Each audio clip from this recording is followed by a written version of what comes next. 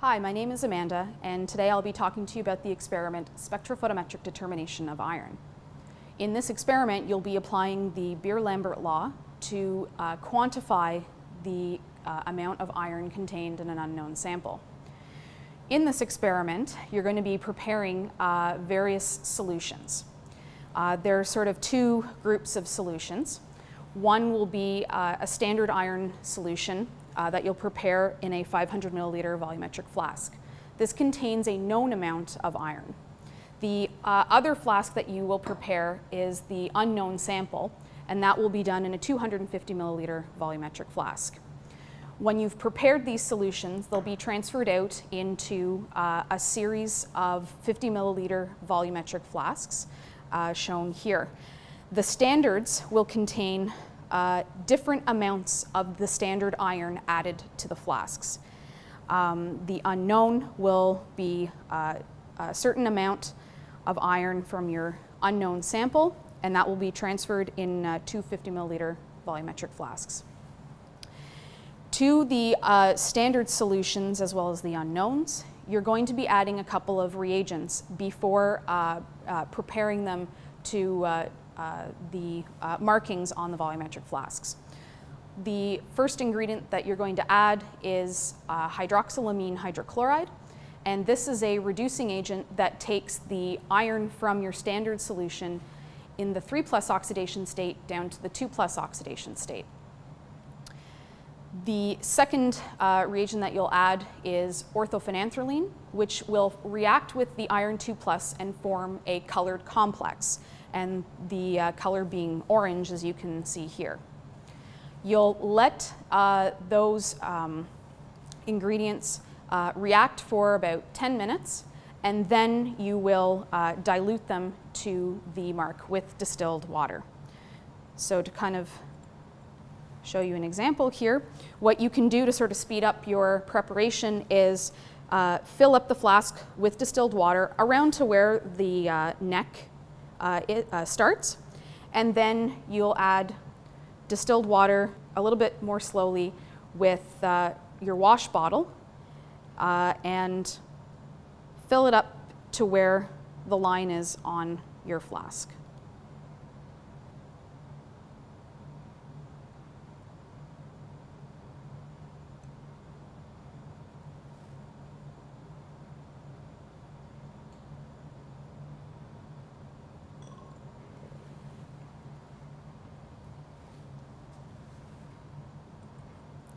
When you're preparing any solution with a volumetric flask, you want to ensure that you invert several times just to ensure that your solution is thoroughly mixed.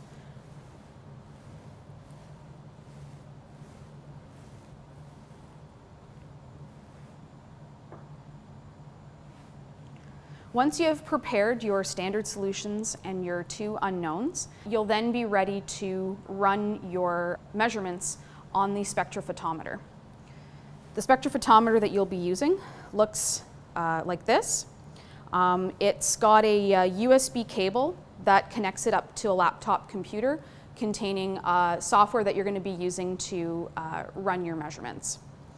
The lamp of the spectrophotometer is on this side, and the detector is on this side. It has a holder that will be able to contain a cell where you'll put your sample in. The cell, or otherwise known as a cuvette, looks like this. It's got a clear side, and it also has a graded side. And you want to ensure that the clear side is facing the detector and the lamp. So it will go in kind of like that. You don't want the graded sides facing the detector and the lamp, since that's going to redirect the light that's going through the sample. When you're running measurements with the cuvette as well, you always want to ensure that the clear sides are clean. So you can always do that by taking a Kleenex and holding it by the sides of your cuvette, and then just giving it a quick wipe. Like that. So we're going to run some measurements. So at the start of the lab, you'll want to start up the Logger Pro software that's located on the desktop computer. Okay. And we have to first calibrate the instrument. So to do that, we're going to go into Experiment and go down to Calibrate and click on Spectrometer.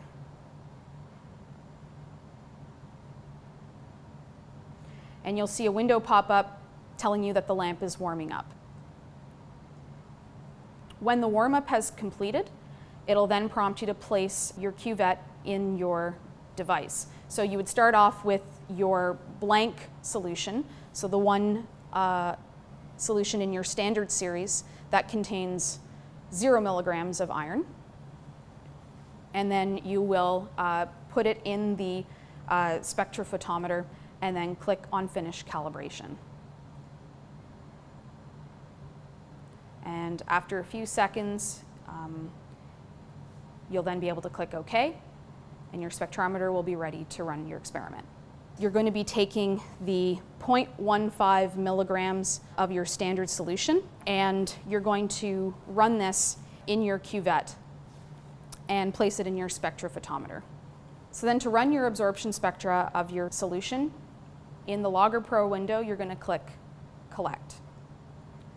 And it'll take a few seconds, but then you should be able to see a graph representing your absorption spectra of iron. You can then click Stop to collect the graph. And then if you want to make it a little bit clearer, you can do various things like take out the rainbow part of the spectrum just by sort of right-clicking the graph and go into Graph Options and uncheck Draw Visible Spectrum. So you'll want to save this spectra in a Word document for your lab report, and to do that on your keyboard you can hit Function Print Screen.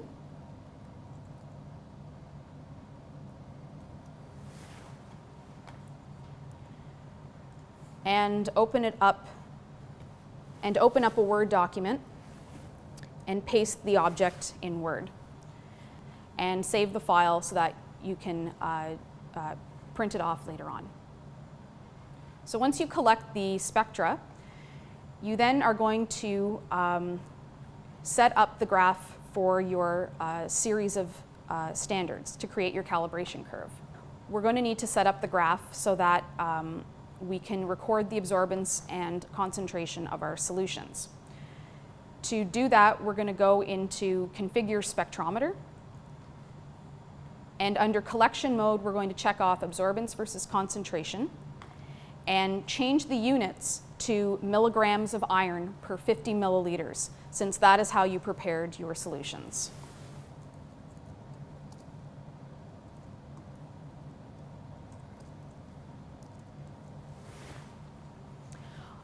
And then you're going to select individual wavelengths under the drop-down menu and click Clear Selection just to remove any other items that might have been previously checked off.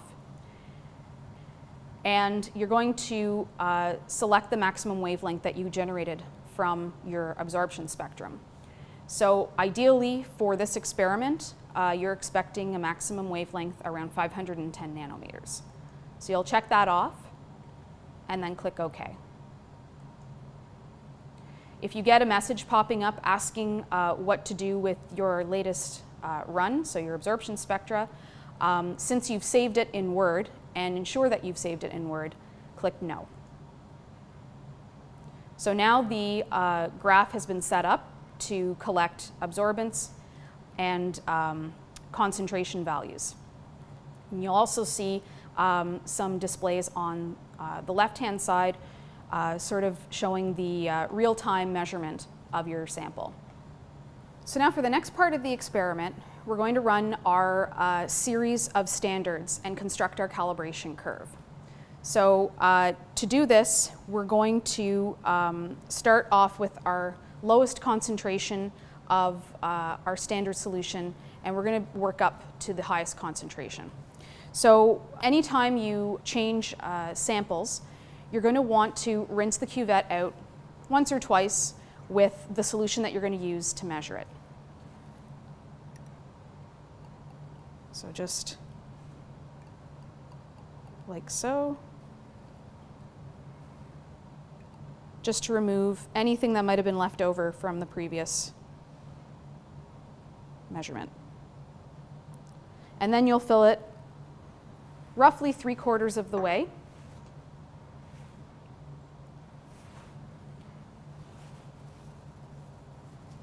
And just give the cuvette a quick wipe. And we're going to place it in our spectrometer. And then when you're ready to take your measurement, you'll then click Collect. And what you should see on the displays on the left side, you'll see the absorbance actively being displayed and a data point showing up on your graph. When the absorbance reading is more or less stable, you'll then click Keep, and a window will pop up prompting you to enter your concentration value. So this one is our 0.05 milligram of iron sample. We'll click OK, and then the point will show up on the graph and also be recorded in the table. You'll then rinse out the cuvette and put in your next solution, and then you'll click Collect again and then click Keep. And you'll keep repeating this for all of your standard solutions. And once you finish collecting your data points, you'll then click Stop. So when you finish running your calibration series, you'll get a graph that looks something like this. We're then going to have the program place a linear fit on our points. And to do that, you're going to click on the button up here called Linear Fit. The graph will then display a line going through your data points and also give you information about your calibration curve, things like the slope and the y-intercept and so on. Make sure that you print screen this graph as well and paste it into your Word file. Once you have run your calibration series, you'll then measure your unknown solution. So we'll take some of our unknown.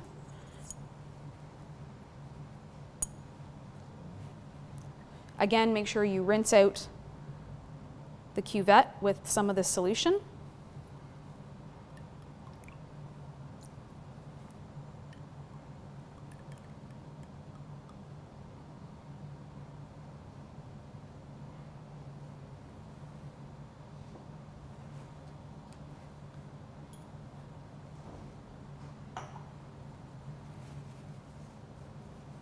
Give it a quick wipe. Place it in the spectrometer. So once you've put in your unknown solution in your spectrometer, the absorbance will be measured automatically in the live display. You'll record this value in your lab notebook and then take out the sample and repeat the measurement for your second unknown flask. Once you obtain these values, you'll be able to use the calibration curve as well as your unknown absorbance values and determine the concentration of iron in your unknown solution.